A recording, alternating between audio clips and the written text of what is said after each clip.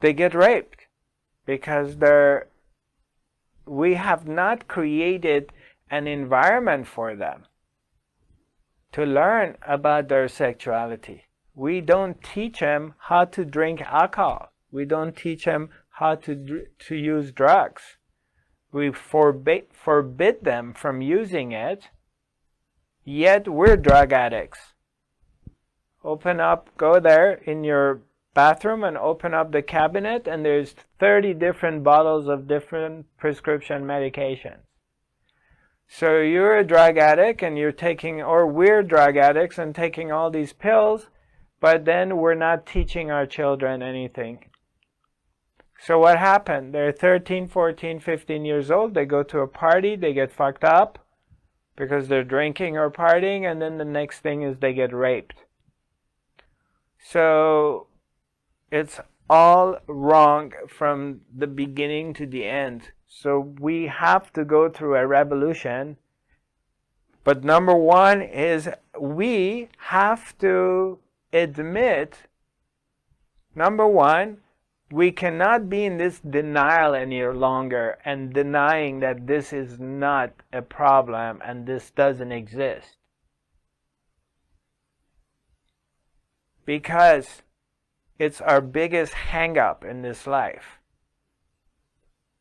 Your parents didn't want to talk to you about sexuality. They didn't want to have anything to do with it. Who did you learn anything about sexuality? Maybe some of you were lucky after you started or the girls, some of them, maybe after they started their menstrual cycle, maybe the mom came and talked to you for 5 minutes. Or nowadays, maybe some of them in Western society, the parents are more modern, and so mom takes a 13, 14-year-old daughter and put them on birth control pills, which is a horrible thing to do because it leads into creating leaky gut. So later on, you have a leaky gut because you were on birth control pills and you took a lot of antibiotics and stuff like that. So nobody's really teaching you anything about it. You have to learn it in school from friends or online. So the whole system is screwed up when it comes to this. And we have to start with ourselves. We have to, number one, always take responsibility for yourself and educate yourself. That's what we need to do. By educating ourselves.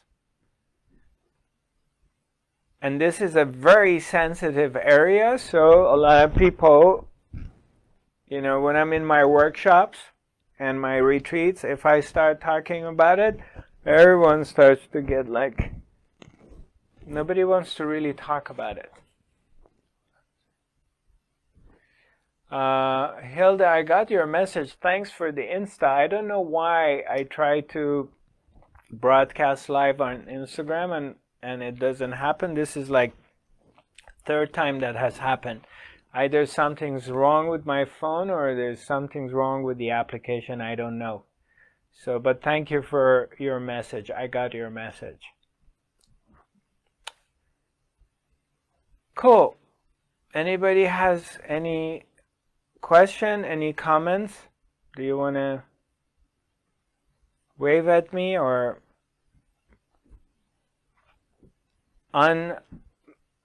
mute yourself?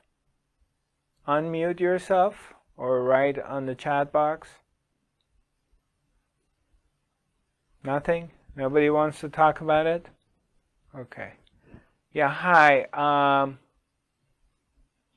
Breda. Hi, Breda. Hi. Yeah, well, welcome back. Thank you. I understand what you've been saying. I'm in full agreement with you. What's coming to me, and Tantra is not new to me, but my question to you is, what is the solution that you see, seeing that the world is as it is, and that Tantra is seen as negative, etc., etc. And with the young children, of course, the education and everything else. In other words, what building blocks need to be put in? What could we do? What can the world do? I think we all pretty much know it's a problem, and pornography and I mean, it's totally rife, and the abuse of children and marriage abuse, everything else. So there's nothing particularly new there, though. When you hear it all put together, it's quite distressing that it's so widespread. What can you offer us as perhaps a way out of this? Right. On the positive. Right. Well,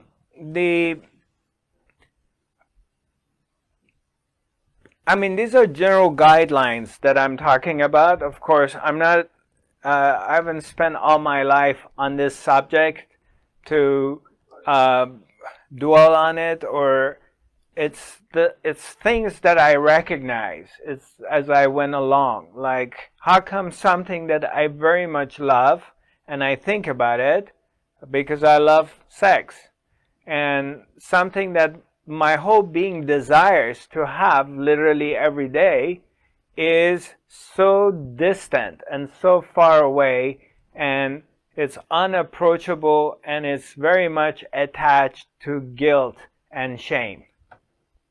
So it made me to look deeper into it.